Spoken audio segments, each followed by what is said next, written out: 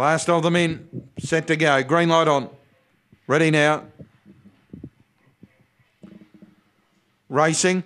And Dr. Sherlock wide out began very fast. Going out hard though. Shotgun Doll. Up on the rail goes Destiny Wahoo's going to head them all off.